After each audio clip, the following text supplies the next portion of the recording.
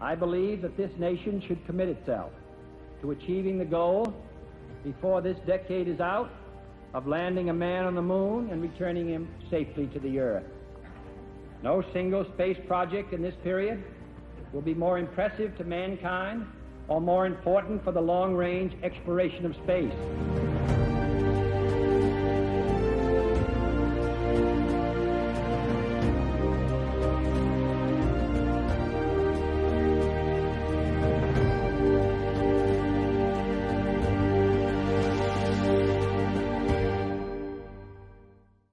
Neil Armstrong, the first man to walk on the moon, was born on August 5, 1930, in Ohio. He was a quiet but determined man, holding various positions throughout his career, including aerospace engineer, US Navy pilot, university professor, and of course astronaut. He developed a fascination with flight at an early age and earned his student pilot's license when he was 16, before he even had a driver's license. In 1947, Armstrong began his studies in aeronautical engineering at Purdue University on a US Navy scholarship. His studies were interrupted in 1949 when he was called to serve in the Korean War. As a US Navy pilot, Armstrong flew 78 combat missions. He left the service in 1952 and returned to college, completing his degree. He met his wife, Janet Sheeran, while in college. The couple married in 1956 and soon added to their family. Son Eric arrived in 1957, followed by daughter Karen in 1959. But sadly, Karen died of complications related to an inoperable brain tumour when she was just 3 years old.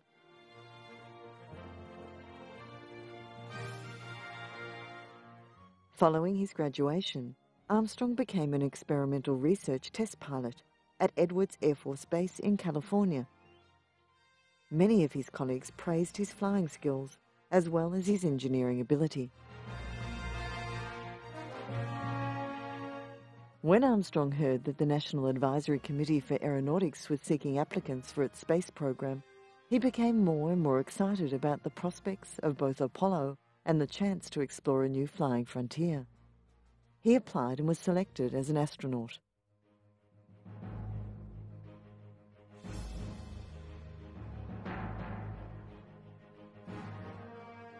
His experience and his temperament allowed Armstrong to excel in the Apollo program. It was no surprise that a management meeting in March 1969 determined Armstrong would be the first person on the moon.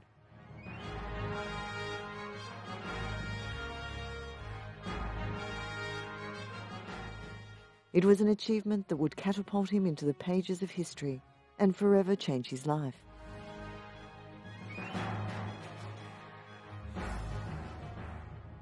But it was a long road to the moon full of courage, glory, drama, and tragedy.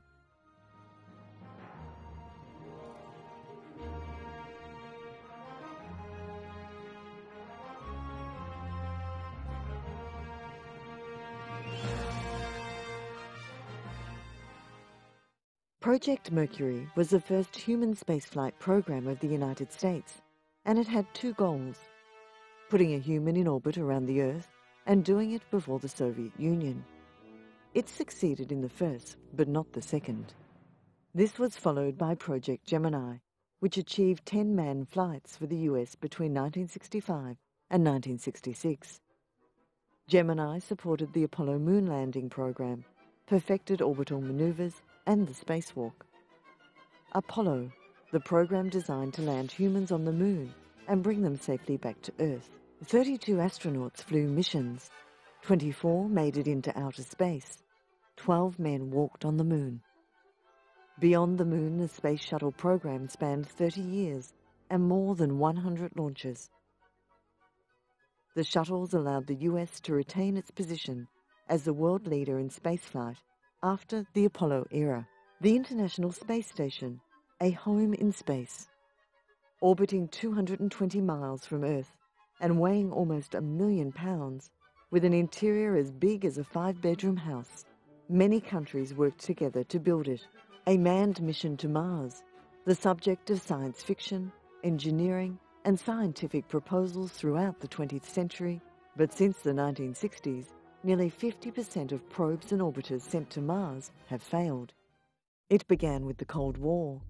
At the end of World War II, even before the guns fell silent in Germany, suspicion and mistrust had defined US-Soviet relations for decades and resurfaced as soon as the alliance against Adolf Hitler was no longer necessary.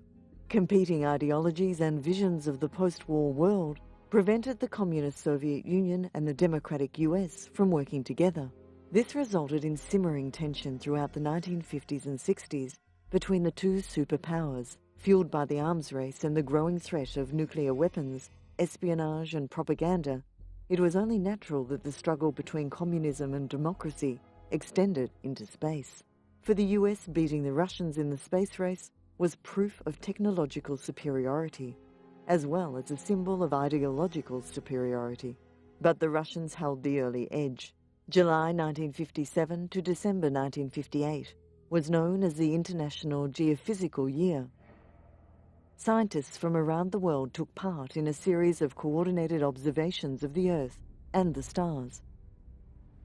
As part of their research, they set a resolution calling for any nation to launch an artificial satellite into orbit to map the Earth. The US announced they would take up the challenge, and so did the Soviet Union. To the surprise of many, it was the Russians who succeeded first. On October 4, 1957, a Soviet R-7 ballistic missile launched Sputnik, the world's first artificial satellite, and the first man-made object to be placed into the Earth's orbit.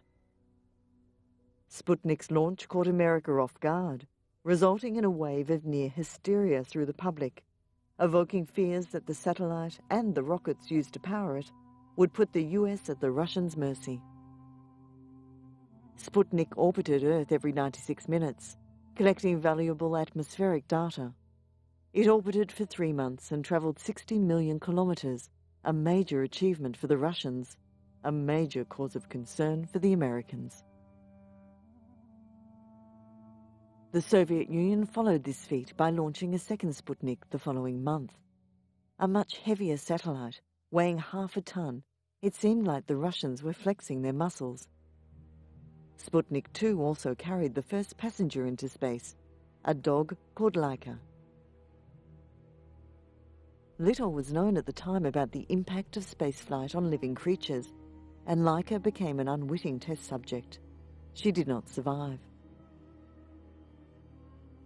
Fears were deepened when the launch of America's own first satellite, the Vanguard TV-3, failed in front of a live television audience, exploding shortly after launch. It was a humiliation for the United States. It wasn't until 1958, with the launch of the Explorer 1, that America managed to put a satellite into orbit. The space race was on. Explorer was launched by a Juno 1 4-stage booster rocket, designed by German rocket scientist Wernher von Braun, who would go on to become the key engineer in the Apollo program.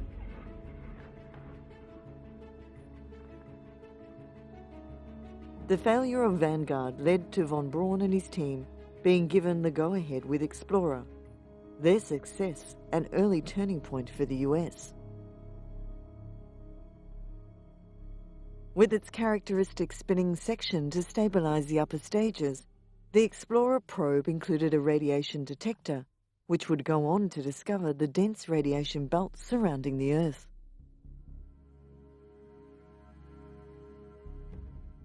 Learning from their mistakes and inter-service rivalry, and still embarrassed by the success of Sputnik, the American government formed the National Aeronautics and Space Administration on October 1, 1958. NASA was officially born.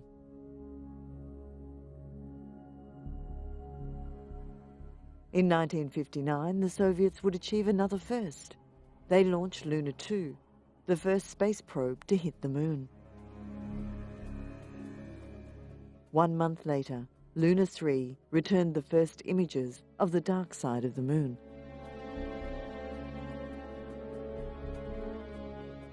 the Russians were still ahead. In April 1961, Soviet cosmonaut Yuri Gagarin became the first person to journey into outer space, orbiting the Earth in the capsule-like spacecraft Vostok 1.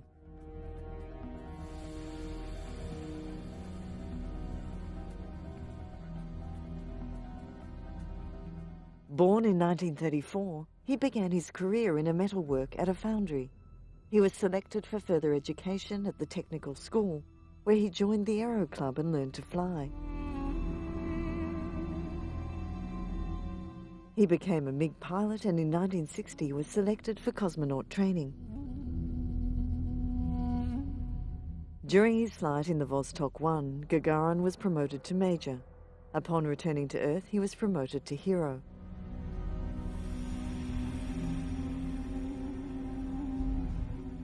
He quickly became an international celebrity and was awarded many medals and titles, including Hero of the Soviet Union, the nation's highest honor. The US needed to respond. On February 20, 1962, now 10 months after Gagarin, Colonel John Glenn became the first American to orbit the Earth. In a flight lasting almost 5 hours, Glenn orbited 3 times. The flight was nerve-wracking. Glenn had to take over the flight manually due to malfunctioning altitude and fuel controls. Upon descent, a sensor indicated the spaceship's heat shield was breaking loose, meaning the craft would incinerate during re-entry. An anxious crowd, including President Kennedy, watched and waited. John Glenn splashed down in the Atlantic Ocean, short of the planned landing zone, but alive. America celebrated. Progress was quick. It needed to be. Often missions were moved forward when the US received intelligence that the Russians would beat them to a particular feat. The race was heated. Each country had their separate programs, rockets and spacecrafts. The US began with Project Mercury from 1959 to 1963. The program included 20 unmanned launches, followed by 2 suborbital and 4 orbital flights with astronaut pilots. Mercury laid the groundwork for Project Gemini and the follow-on Apollo moon landing program. 7 astronauts were initially chosen to pilot the Mercury flights.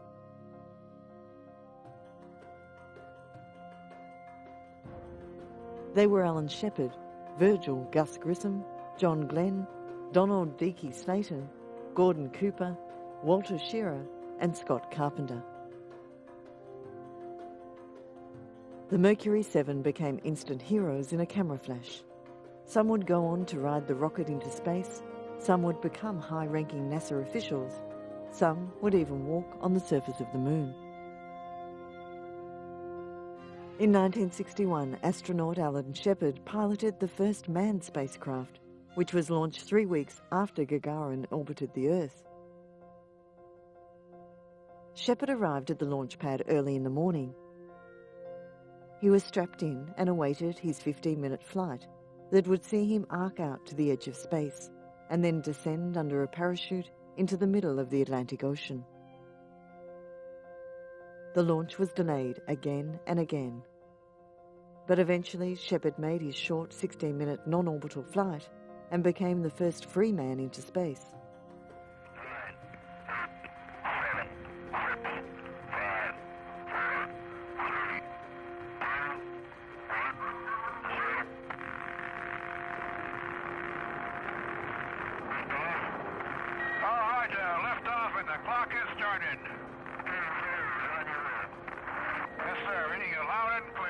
He was awarded a ticker tape parade and a medal from the President John F. Kennedy. It was an important step for the Americans, but Kennedy was all too aware he needed to up the ante against the Soviets and win the space race. He sent a memo to his Vice President, Lyndon B. Johnson, asking him to look into the state of America's space program. I think probably there hasn't been maybe enough emphasis on on the real goals of our program, or the first, what we're trying to do on Mercury. Actually, we're trying to put a man in space so that we can determine what his capabilities are, what he can or cannot do in space, so that we'll know how to design future vehicles better for the man. Because some of these days we're going to have power plants that will enable man to go out in space and make decisions on where he wants to go and what he wants to do, much as we do in airplanes now. When we reach that stage, then man becomes not excess baggage, but he becomes a real vital, living, necessary part of this thing. Johnson concluded, "We are neither making maximum effort nor achieving results necessary if this country is to reach a position of leadership." He recommended that a piloted moon landing was far enough into the future that it was likely that the United States could achieve it first. Kennedy took a giant political gamble. On May 25, 1961, he made a speech to Congress and set out an ambitious goal to land a man on the moon. Now it is time to take longer strides. Time for a great new American enterprise. Time for this nation to take a clearly leading role in space achievement, which in many ways may hold the key to our future on Earth. To bridge the gap between the one-man Mercury craft and the three-man Apollo craft that would take men to the moon, the US needed an intermediate program to develop and test all components and procedures. The Gemini spacecraft was designed and developed by Canadian aircraft engineer Jim Chamberlain. The spacecraft was capable of making major changes to its orbit and altitude. It had a complete maneuvering system with onboard computer control. It incorporated 2 hatches, one for each astronaut. The design also incorporated ejection seats. In case of a launch abort, the astronauts would eject individually and parachute down. The Gemini program achieved significant milestones. The first American spacewalk was performed by astronaut Edward H. White on June 3, 1965, with Gemini 4, the second manned Gemini flight. Once in orbit, White opened the hatch and stood outside his spacecraft. Attached by an umbilical cord, White tested a handheld maneuvering unit and stayed outside his craft for a then record 21 minutes. Months earlier, cosmonaut Alexei Leonov had performed the world's first spacewalk, but internal pressure caused his spacesuit to balloon and stiffen. Leonov became stuck when he tried to re-enter the airlock head first. He needed to drop some of his suit's pressure to scramble inside, exerting himself and overheating his spacesuit. Thanks to more advanced technology, White did not suffer the pressure problems that had plagued Leonov. Arguably, this moment was the point where the Americans took the lead in the space race. The success of Gemini gave the US the confidence to surge ahead with Apollo. At its peak, the Apollo program employed 400,000 people and required the support of over 20,000 industrial firms and universities. But it began with tragedy. On January 27, 1967, astronauts Virgil Gus Grissom, Edward H. White and Roger B. Chaffee died in an electrical fire during a pre-launch test. It was a rehearsal for launch that was meant to be non-hazardous, as the spacecraft contained no fuel and all pyrotechnic systems were disabled. The astronauts were strapped into the command capsule and the hatch was bolted shut. A voltage transient was recorded with the countdown on hold at T-10 minutes. Moments later, a fire broke out. The crew attempted to escape, but the high cabin pressure caused by the flames made it impossible to open the hatch. The fire, likely caused by an electrical spark and fed by the capsule's pure oxygen atmosphere, took only 17 seconds to consume the entire cabin. Trapped inside the command module, the 3 astronauts never stood a chance. The tragedy delayed the manned phase of the Apollo project for 20 months and forced a dramatic redesign of the Apollo command module as well as procedures. This included removing all flammable materials from the cabin, correcting over 1,400 wiring problems, and even replacing the spacesuits with more flame-resistant material. The mission name Apollo 1 was retired to commemorate the fallen explorers, and all subsequent flights would be numbered sequentially. Apollo 4 was the first test flight for the Saturn V, the launch vehicle that was ultimately used by the US Apollo program to send the first astronauts to the moon. Apollo 4 flew without a crew and was an all-up test, meaning all rocket stages and spacecraft would be fully functional on the initial flight, a first for NASA. The mission lasted almost 9 hours, splashing down in the Pacific Ocean, achieving all mission goals. NASA deemed the mission a complete success because it proved the Saturn V worked, an important step towards achieving the Apollo program's primary objective, landing astronauts on the moon and bringing them back safely before the end of the decade. In 1968, Apollo 7 became the first successful manned mission in the Apollo space program, and the first after the Apollo 1 disaster. An 11-day Earth orbital flight, the mission was designed to check life support, propulsion and control systems. Its success gave the US the confidence to launch Apollo 8 around the moon 2 months later.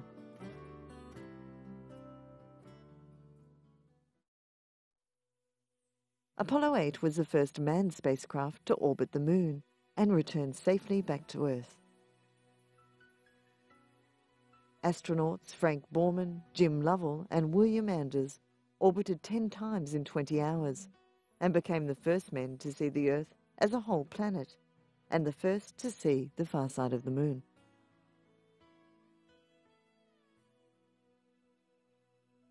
When Apollo 13 launched in April 1970, it was 9 years since the first manned spaceflight and almost a whole year since the historic moon landing. Auto sequence initiated, flight. Roger. Flight booster.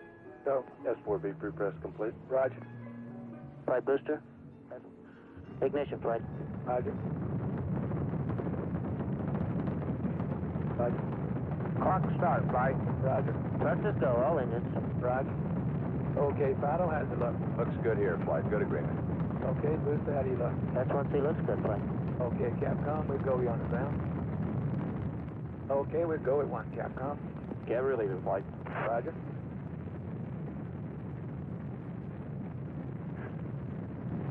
Booster, how do you look? We look good, flight. We'll go. Okay, Fido. We're go, flight. Looks good here. The flight began seemingly routine and calm, but 56 hours after launch, a chain of events caused by an electrical fault led to a catastrophic explosion in the spaceship service module and the loss of most of its oxygen supply. Houston, we've had a problem. We've had a main bus undervolt. You see an AC bus undervolt there, guidance? Or, We may have had an instrumentation problem, flight. Roger. And we had a pretty large bang associated with the caution and warning there. The undamaged lunar module became a lifeboat for astronauts Jim Lovell, Fred Hayes and Jack Swaggart, and their only hope of survival. The evacuated command module was shut down completely, something never considered before. It raised many questions and concerns as to whether the systems could be restarted again in flight. Mission Control needed to perform a miracle to save their astronauts. It was quickly decided to make a slingshot return to Earth, or a free return trajectory, let the spacecraft swing around the moon and slingshot back towards Earth. But more problems followed. Carbon dioxide levels in the lunar module were becoming dangerously high. Soon, the air would become lethal. Special devices called scrubbers, which contained filtered canisters that cleaned the air and removed the carbon dioxide, were running out. The command module contained more scrubbers. The problem? They were of a square design. The lunar module canisters were round. In one of the great feats of NASA engineering, they had to make a square peg to fit a round hole.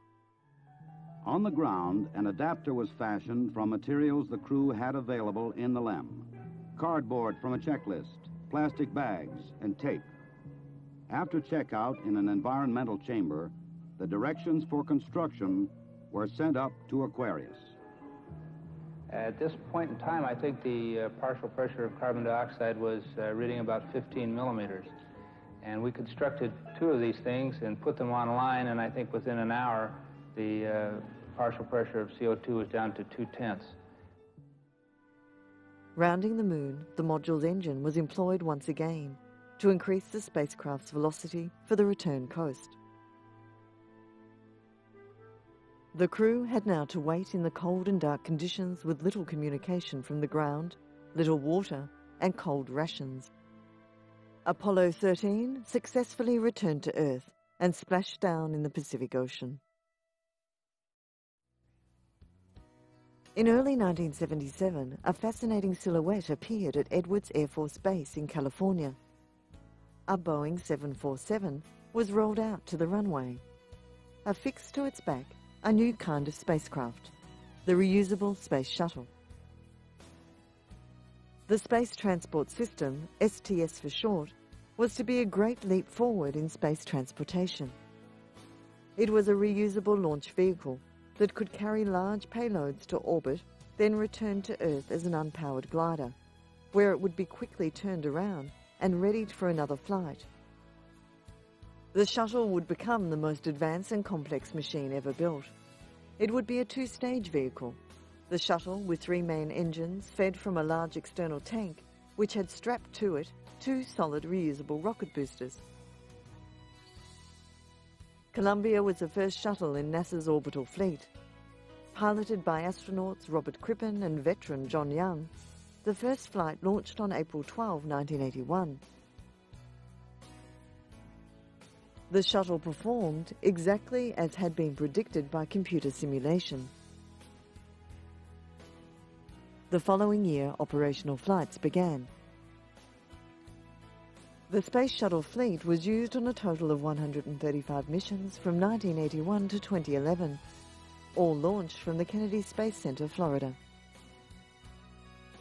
Major missions included launching numerous satellites, interplanetary probes, the Hubble Space Telescope, conducting space science experiments, and later constructing and servicing the International Space Station.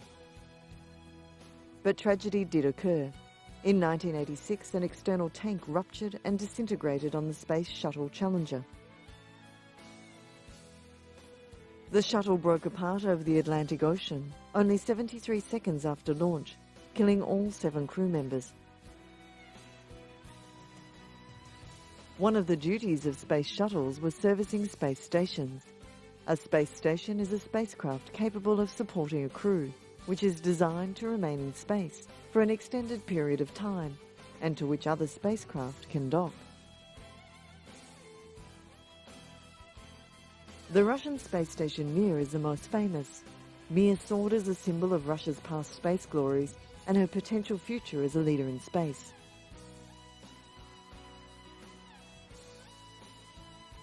It endured 15 years in orbit, 3 times its planned lifetime. It outlasted the Soviet Union that launched it into space. It hosted scores of crew members and international visitors. It was the scene of joyous reunions, feats of courage, moments of panic, and months of grim determination.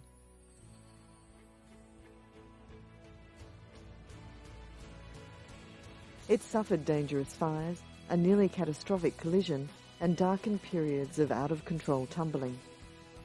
After more than 86,000 total orbits, Mir re-entered Earth's atmosphere on Friday, March 23, 2001.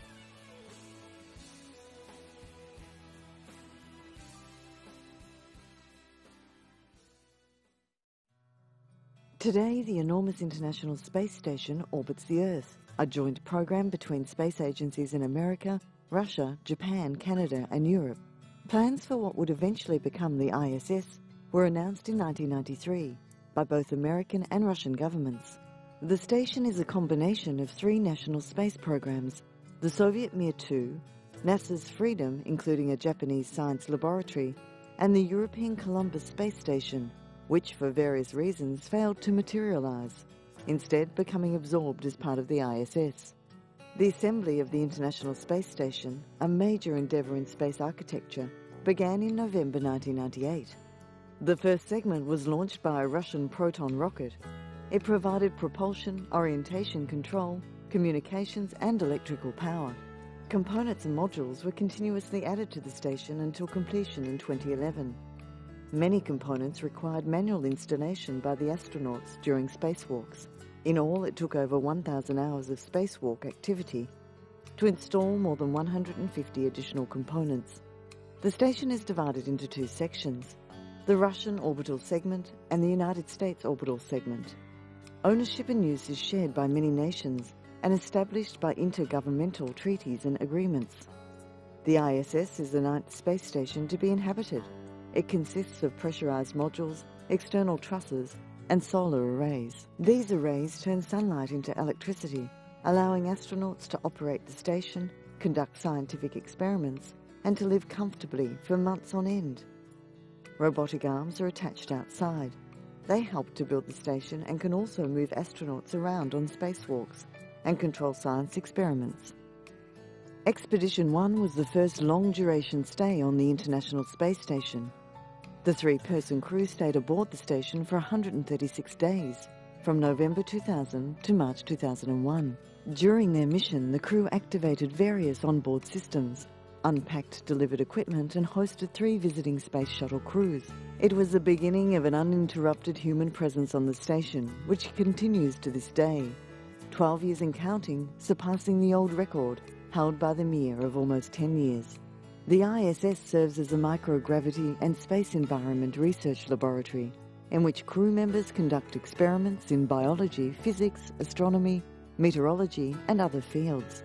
It provides a platform to conduct scientific research that cannot be performed in any other way. While small unmanned spacecraft can provide platforms for zero gravity and exposure to space, space stations offer a long-term environment where studies can be performed potentially for decades. The station is also suited for the testing of spacecraft systems and equipment required for missions to the Moon and Mars. It also allows scientists to study the effects of prolonged life in space on the human body. Due to the complexity involved in engineering an interplanetary journey and the millions of variables that cohere with every mission, the exploration of Mars has experienced a high failure rate. Roughly 2/3 of all spacecraft destined for Mars have failed before completing their missions, with some failing even before observations could begin. Still, manned missions to Mars have already been proposed. In 2010, a bill was signed in the United States, authorizing manned missions to Mars by the 2030s. Hope buoyed by missions to Mars that have succeeded, even missions which have met with unexpected levels of success, such as the twin Mars exploration rovers, operating for years beyond their original timeframes and goals. There have been 4 successful Mars rovers: Sojourner in 1996, the twins Opportunity and Spirit in 2004, and the latest, Curiosity, much larger and more advanced than any other rover. This MSL rover, called Curiosity, actually is the most complicated, most complex, and most capable system ever put on the surface of another planet. In fact, it might be the most complex interplanetary explorer that we've ever developed. The challenges of building something like that with all the parts that are involved, all the discrete parts, all the interfaces, and all the testing, and the ability to maintain not just the documentation, but all the drawings, the test flows, the verification items, is a very complex task in itself. Curiosity has a 2.1 metre long arm with a cross-shaped turret holding 5 devices that can spin through a 350-degree turning range. The arm makes use of 3 joints to extend it forward and to stow it again while driving. It has a mass of 30 kilograms and its diameter, including the tools mounted on it, is about 60 centimetres. It is designed with 17 high-resolution cameras to look for features of interest on Mars. If a particular surface is of interest, such as a rock, Curiosity can vaporize a small portion of it with an infrared laser and examine the rock's elemental composition. If the rock warrants further analysis, Curiosity can drill into the ground and deliver a powdered sample to the 2 laboratories inside the rover.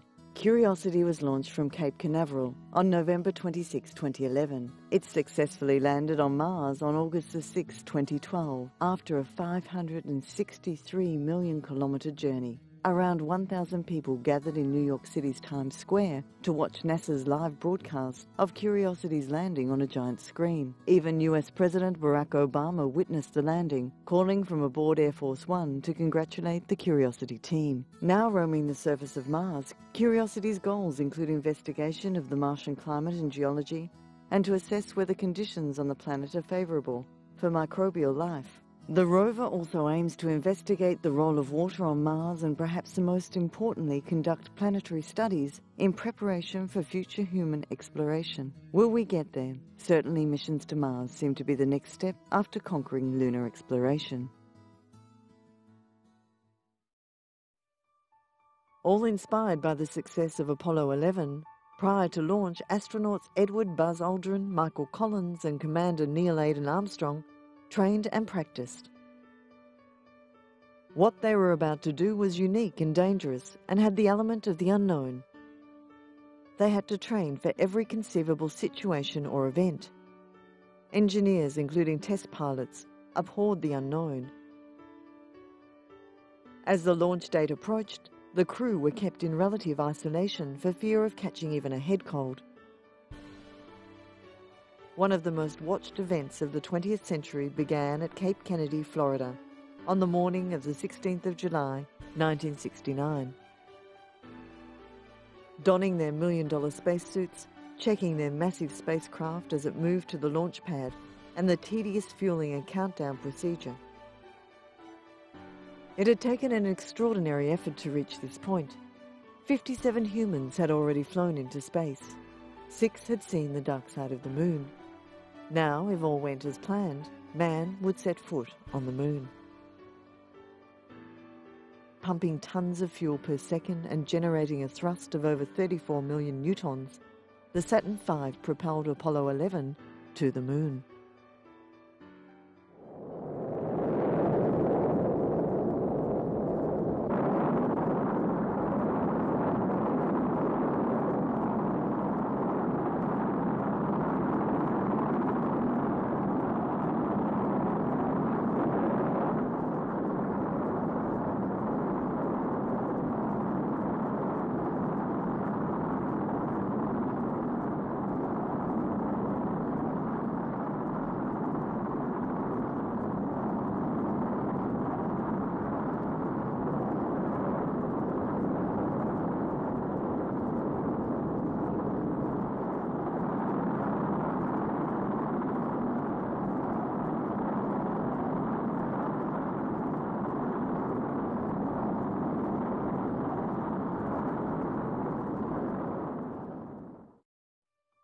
Back on Earth, the media followed every step of the way, some broadcasting 24 hours a day, newspapers putting out special editions, radios working overtime, keeping the public informed. Apollo 11 entered lunar orbit on July 20, 1969, and after 13 revolutions, the lunar module Eagle commenced its descent to the surface. The lunar module neared the landing area in the spot called the Sea of Tranquility, but there were too many boulders and craters to come down safely. They kept flying horizontally, 100 feet off the ground, scouring the moonscape for a smooth place. With fuel running out, Mission Control was concerned with the safety of the crew and the success of the lunar landing. Nearly 240,000 miles from Earth, and with a television audience of 500 million people, Neil Armstrong stepped off the lunar landing module and onto the surface of the moon. We're now in the approach phase, everything looking good. Altitude 4,200. Houston, you're a go for landing, over. Contact light. Okay, engine stop. We copy you down, Eagle. Tranquility Base here. The Eagle has landed. I'm going to step off the limb now. That's one small step for man, one giant leap for mankind. Armstrong ventured out and away from the Eagle, finding movement in the gravity easier than anticipated. He took some photographs of the lunar lander, then proceeded to collect contingency samples of soil in case they had to make an emergency liftoff. Buzz Aldrin then descended the ladder and also set foot on the moon. The two astronauts then commenced their work on the surface, installing instruments and sensors. They planted a US flag and received a call from the White House. President Richard Nixon expressed the feelings of the nation and the weight of the achievement via a phone call to the moon. The astronauts also photographed everything they could, from the condition of the vehicle to the surface features and themselves. After 2 hours and 13 minutes, the astronauts returned to the Eagle, stored their collection of samples, and jettisoned equipment they had finished with. Aldrin also left a small pouch of memorial items on the surface. It contained a message disc, a gold palm leaf, and an Apollo 1 mission patch, in memory of their 3 dead comrades. The crew then rested for 7 hours before beginning their ascent. They lifted off and returned the men to orbit with ease. There they docked with the command module and transferred their valuable cargo of specimens. With the main engine burned, the pioneering astronauts were on their way home. The successful moon landing effectively won the space race for the United States. In years to come, people would look back and remember where they were and what they were doing when they heard Neil Armstrong's immortal words.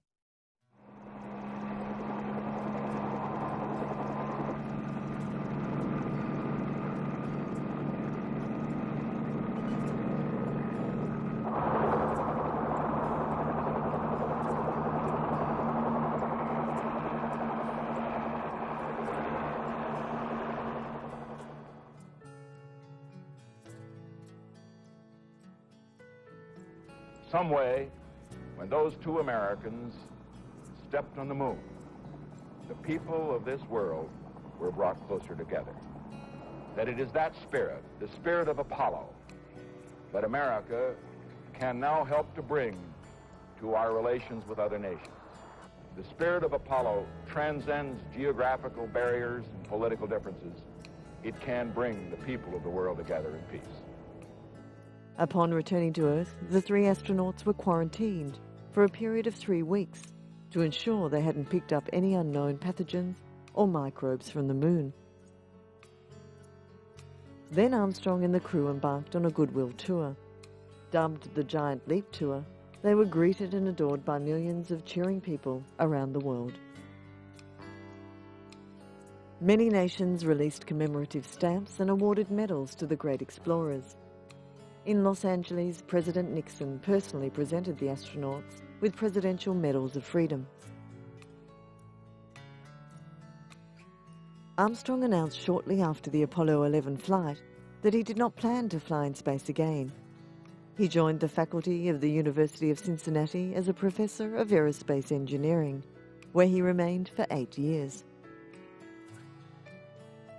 His views on space exploration were often sought, and he presented speeches to his peers and the public and acted as a spokesman for several companies.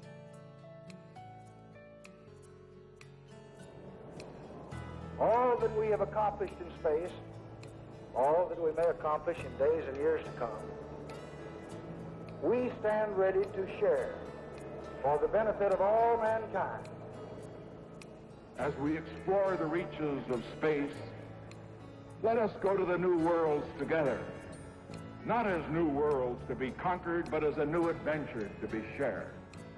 Throughout the United States, there are more than a dozen schools named in Armstrong's honour, and many places around the world have streets and buildings that honour the astronaut too. Armstrong accepted that he would always be remembered as the first man on the moon. Despite his fame, he was a humble and private man. Friends and peers described him as the consummate team player. Armstrong and his first wife divorced in 1994. He spent his final years with his second wife, Carol Held Knight, in Indian Hill, Ohio. He continued to be honoured and awarded throughout his life for his accomplishments. In 1999, he received the Langley Gold Medal from the Smithsonian Institute for outstanding contributions to the sciences of aeronautics and astronautics. So we, the Apollo 11 crew, are enormously appreciative of being asked to receive this Langley Medal, and we do so on behalf of all the men and women of the Apollo program. Some of my fellow Apollo crewmen who are here in the audience today, our wonderful space shuttle crews who are here, who are with us today, and many of you who worked on Apollo. Neil Armstrong died at age 82 on August 25, 2012, several weeks after undergoing heart surgery. His achievement and his legacy are forever cemented in history. Actually, having been somewhat surprised the fact that we were able to make a successful touchdown, I realized I was going to have to say something. But there wasn't anything very complicated when you just think about stepping off why it seems that followed. An explorer, a pioneer, and an inspiration for generations to come.